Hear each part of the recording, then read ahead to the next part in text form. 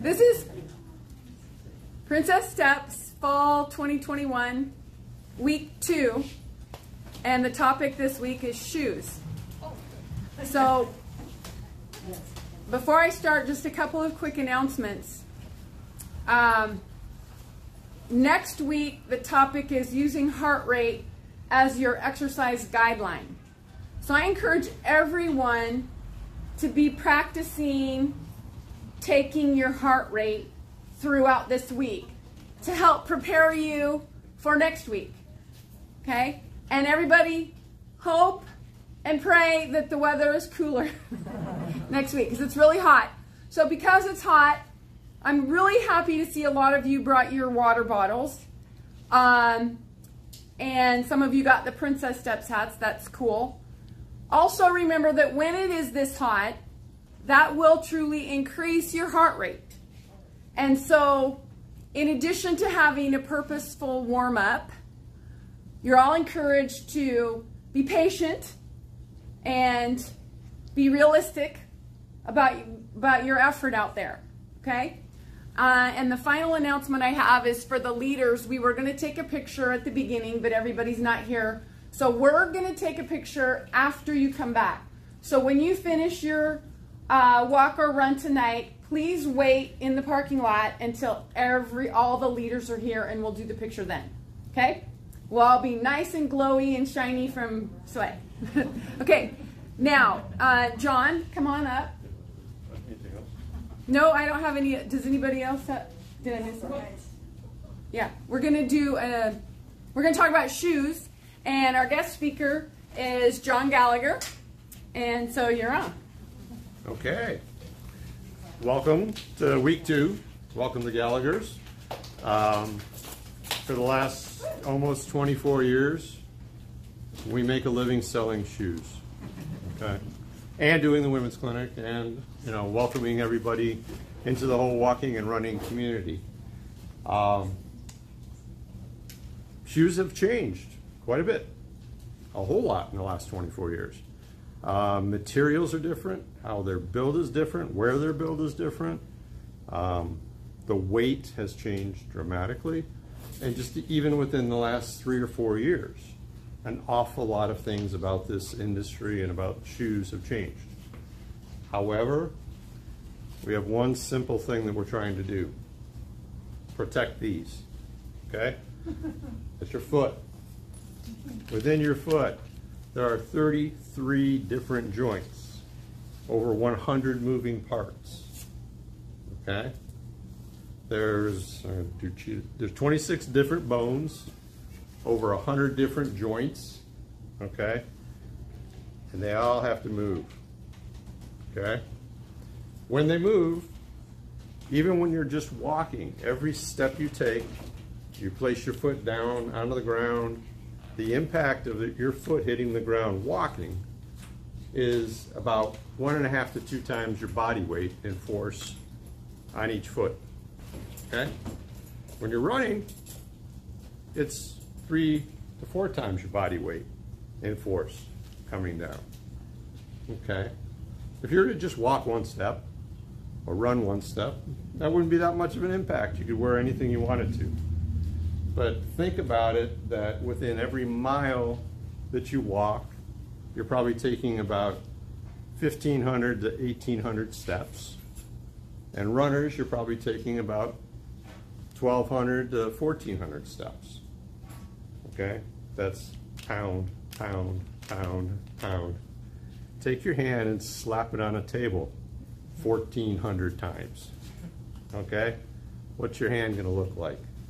It's gonna be all kind of red, swollen, not happy, right? You do that every time you put a mile in your shoes. So if you wanna go 2 miles, 3 miles, 5 miles, or, so a lot of the leaders have done half marathons and marathons, tens and tens of thousands of steps. We got to protect these things, okay? So that's the main concept on any shoe design, any new technology that's come out for the last 40 years, okay? Personally, I sold my first pair of running shoes in a running shoe store in the summer of 1984. Okay, so I've been around this stuff a long, long, long time. The shoes in the mid-'80s were pretty boring. You really couldn't tell one brand from the next because a lot of brands really didn't get into the whole logoing, and you know, it was just, things looked pretty much the same. Even the swooshes were really small. Okay, but there was some kind of, you know, some identifiable logos with each one of the companies. Now the companies are, you know, the logos are big. They want you to know whose shoe you're wearing. They want everybody to say, "Oh, those are really cool shoes. Where did you get them?" Okay, we like when they say Gallagher's, but the whole thing is branding, branding, branding.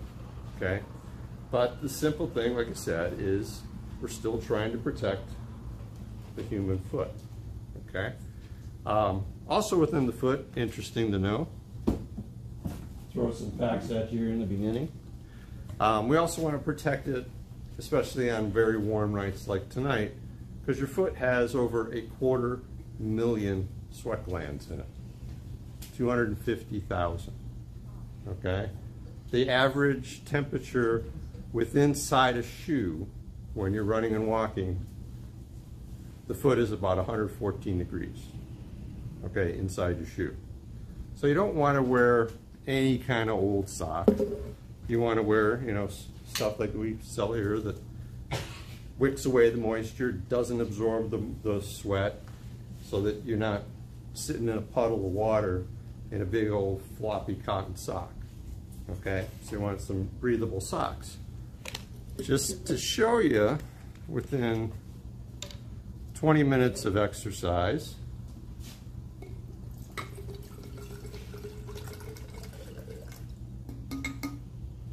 that's how much sweat comes out of one foot. Okay?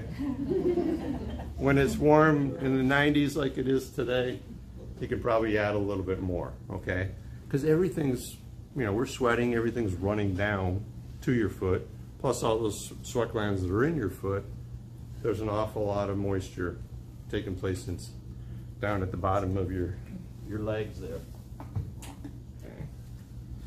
So with that in mind, all that sweat, all that moisture, good socks, okay? Also the shoes. Years ago, shoes made out of leather. Back in the late 70s, early 80s, kangaroo leather was, you know, the new ultimate thing in shoe design. Super hot stuff, okay? Now we've got all these engineered meshes where there's holes and places that allow moisture that also support the foot. What's really changed in the last 5 years is an awful lot of the stitching and what we call overlays, how a shoe is constructed, put together.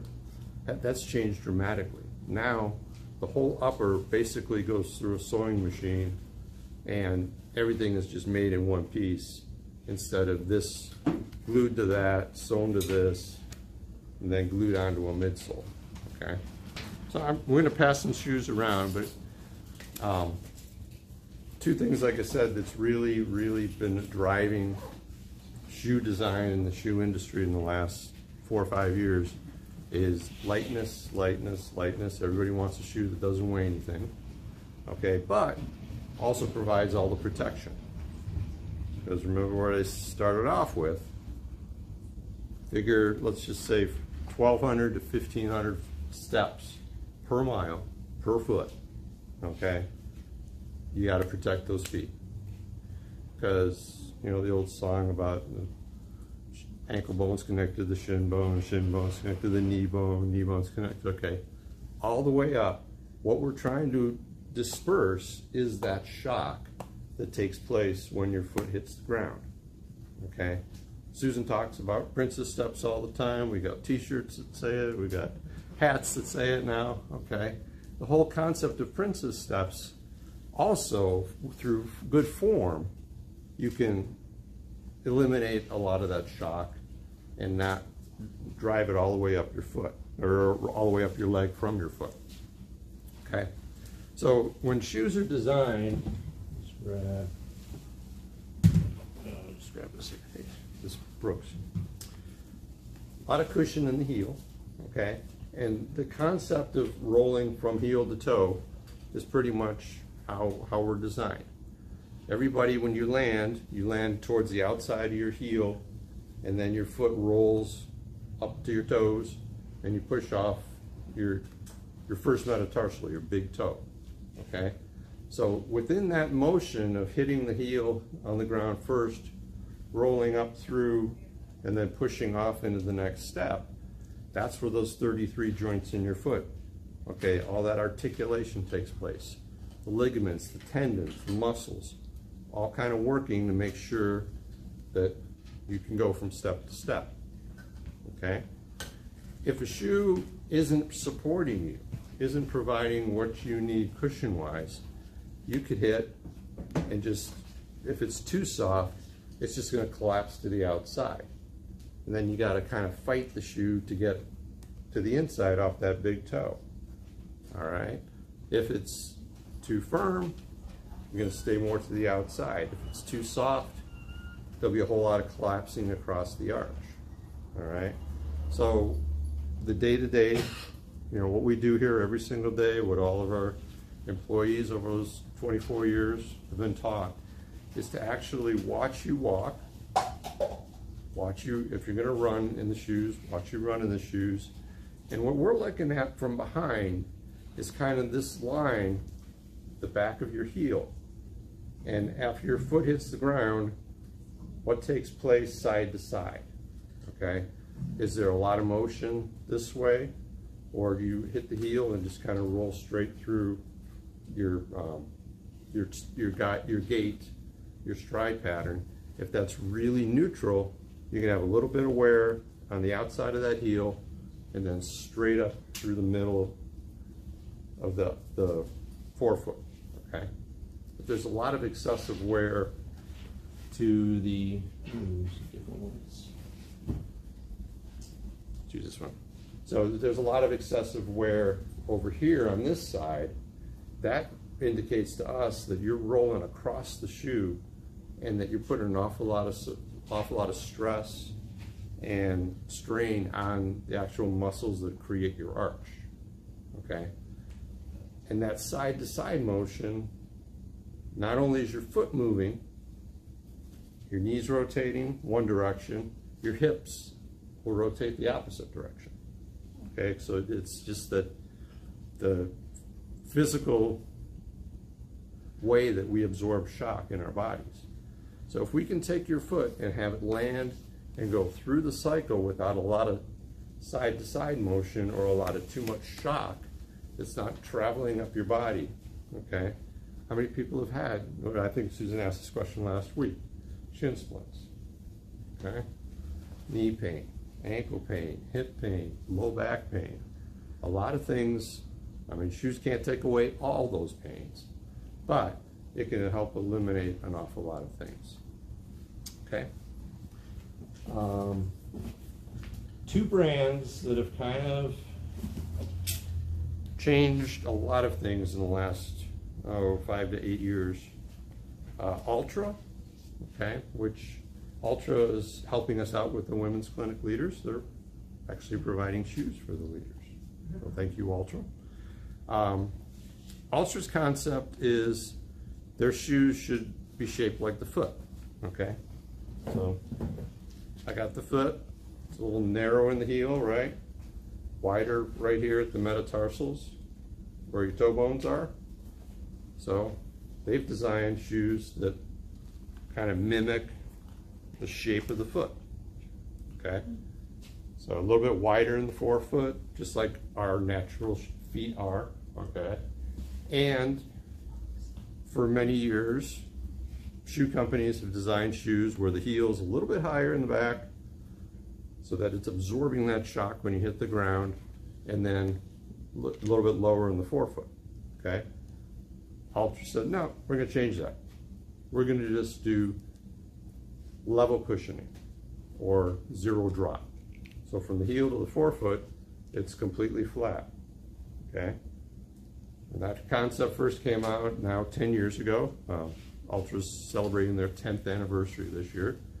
A lot of people are like, oh, come on, that doesn't work. It's not enough cushion, it's not gonna work. But their concept was, it takes you back to actual natural running, okay? Like, we're running barefoot in the grass, in the sand, okay? I'll jump back for a second. 10 years ago, 8, 9, 10 years ago, remember the whole barefoot craze? Okay? My estimates are we probably lost 20% of all people who wanted to run because of the barefoot experiments. If we were all still, run around with no air conditioning, kind of in the natural state of how we were created many, many years ago, that would make sense.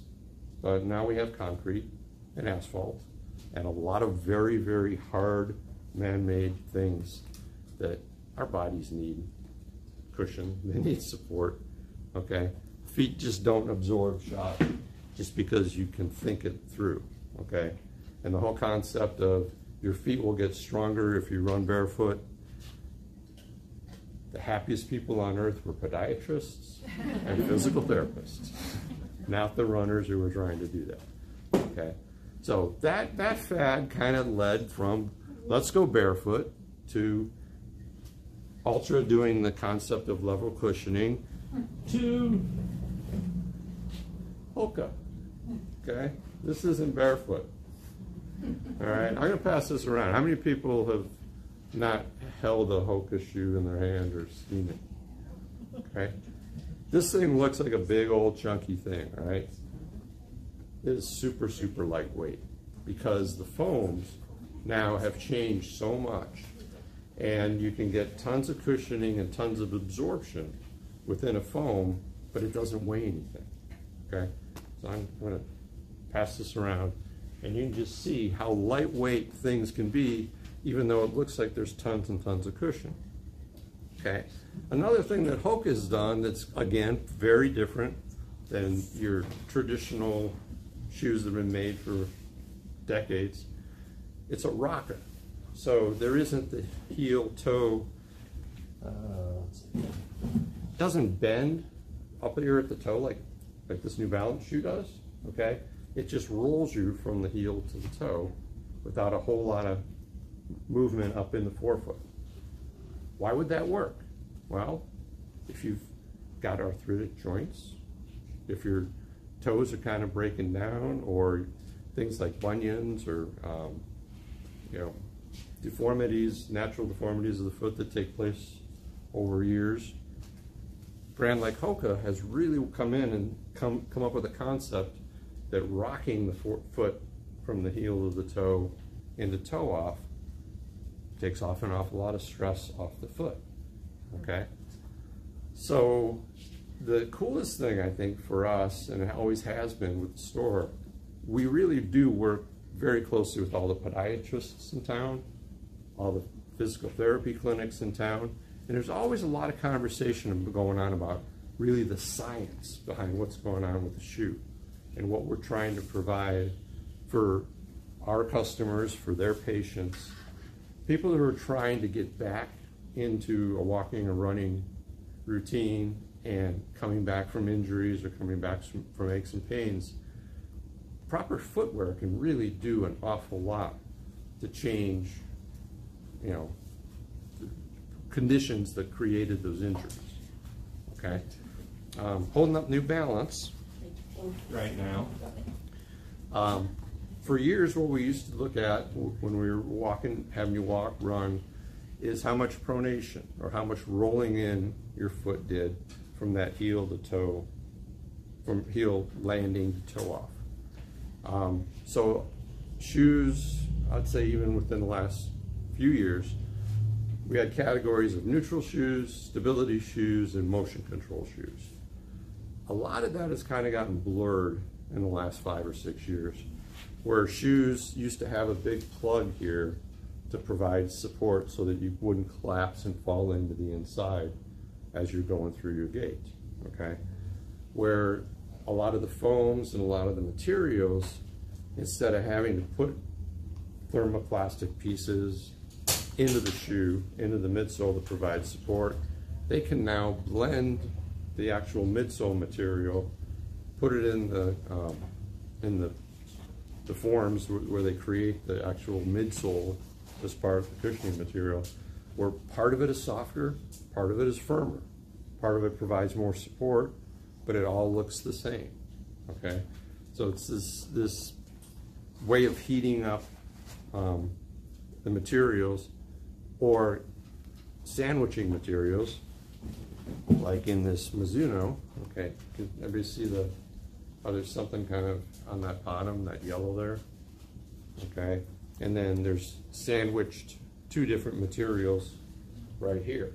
So by using different kinds of foams at different densities, it provides both cushioning, support, and guidance from heel to toe through the cushion. Y'all feel like shoe scientists now? There's a lot that what I'm trying to get across is there's an awful lot that goes into this, okay? Susan, for the most part in the last 3 or 4 years, has done the training exclusively, and a brand new employee for us literally is going through anywhere from 4 to 9 weeks of pretty intensive training with her. Okay, where we talk an awful lot about the foot and knees and hips and shoulder and chins and how all that works, how biomechanically our bodies work and support our gaits as we go through walking and running. And then the shoes, and guess what? The shoes change constantly. Shoes that worked great 2 years ago don't even exist, because they're always updating, they're always changing. There's really so many things to take into account. And I can say honestly, all of the employees we've had they're bright young men and women who have just really gotten into what this is all about, and taking care of our customers, taking care of, putting, our saying, like it says on the Gallagher bench, bringing Willamette Valley to its feet and keeping it on its feet, making sure that that good footwear, properly fitted, properly sold to you guys, is really going to keep, add a lot of longevity to your walking and running careers, okay? The other thing we say all the time is left, right, repeat. It's a whole lot easier when your shoes fit well, feel good, and they're supporting you and giving you good cushion. I'm going to throw this one around too. Pass this one around this way. New Balance is also playing around with brand new materials. And you're gonna, something that we're gonna see over the next year and a half. Any shoes that you see on the wall, I bought 6 or 8 months ago. So I'm constantly being taught and sold what's coming next, what's coming next. This shoe from New Balance and some shoes that are going to come out both from Brooks and Brooks, Saucony, New Balance, and Ultra are all going to have nitrogen infused foam. So that things are going to change all over again. We'll pass that one around. And you can see how so soft this shoe is. Okay, kind of like the UFO soles, if anybody's put these on your foot. These are recovery sandals. Okay, I'll start this one back around this way. Got a formed arch in it. There's all kinds of different shoes that UFOS is now making with this midsole.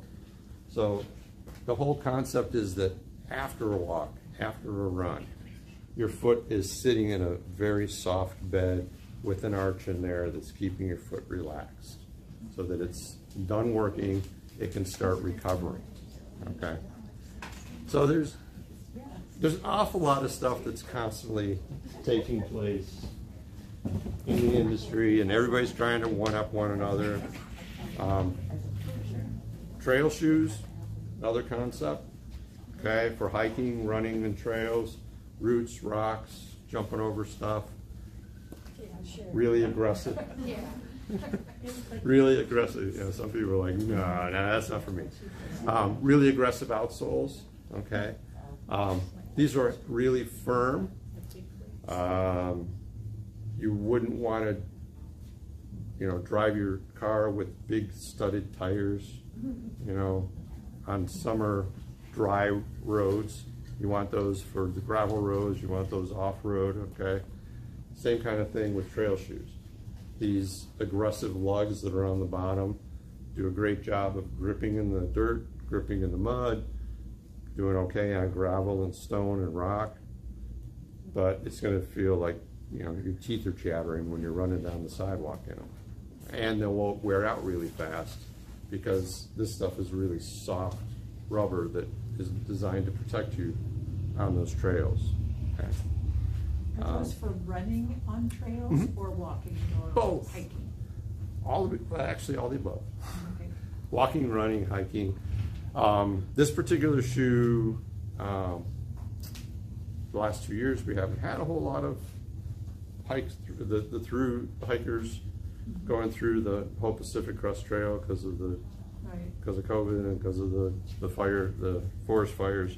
But 3 years ago, this shoe, the Lone Peak from Ultra, was actually the #1 through hiker shoe because they do all these studies and, you know, who's wearing what. So that was actually the shoe that most people wore on the trail. Today I had a customer come in with a size 7, and she left with a size 8.5. You want to talk a little bit about fit? Oh, okay. And then we can maybe have time for one question, then we'll have to get going. Okay. So the proper fit of a shoe, because that what I was saying, the motion and the pounding that takes place, you want to have space for these toes, these joints to spread out and do what they're supposed to do, all those joints, okay? So, you know, really fashionable shoes, you want to have your toes really up snug, not running shoes, okay? We want to have about a thumb width between the end of your longest toe, sometimes it's your second toe, first or second toe, between the end of the shoe and the end of your toe, okay? That way, as your foot hits the ground, it can spread out, okay? It can absorb the shock, because that's the first place that shock gets absorbed naturally with one of these, okay? And then the shoe helps this. So we always want to have that thumb width between the end of your longest toe and the end of the shoe. If somebody wears a fashionable shoe in a size 7 that just fits so snug and it's like a glove, that's great for walking around in at the office. But if you're going to be walking 4, 5, 6 miles in it or running in it, you're going to end up with black toenails and beat up toes, okay? So we want to have that extra space in the shoe. We have time for one quick question. Okay. Thank you so much for reviewing all of this for us. I do have a quick question about the pair. Do you recommend, like, how many miles on a pair of shoes before you have to replace them? Is it still 400 miles? Is the technology, is that number changed now? A little bit. We used to say 400 to 600 miles, but the materials then were firmer, lasted a little bit longer. Now with this, you know, jump to, let's go with lightweight, lots of cushion, lots of, you know, different materials, okay, lightweight. It's more 350 to 450. Maybe 300. Yeah, a little bit over 400, and you're really pushing how long a shoe's going to last anymore. One of the good things to do is, if you have one pair of shoes from the beginning to the end of its lifespan, and your body is amazing at adapting to the wear and tear over time, you don't necessarily notice the wear and tear until it's kind of too late. It's not like you take a turkey out of the oven and the thermometer says you're done now. So if you went midway through the life cycle of your shoe and entered in another shoe and alternate them, it not only supports your foot differently, but works your foot differently, which is a good thing. And then when you go on your 4-mile or 5-mile walk or run in your new shoe, it feels like 4 or 5 miles. Then the next day you go on that same 4 or 5-mile walk in your old shoes and it feels like a 10-mile walk because you're not having the love back, and you have a barometer, a measuring stick between the old and the new. And so if you're in doubt about how your shoe is, bring it on in.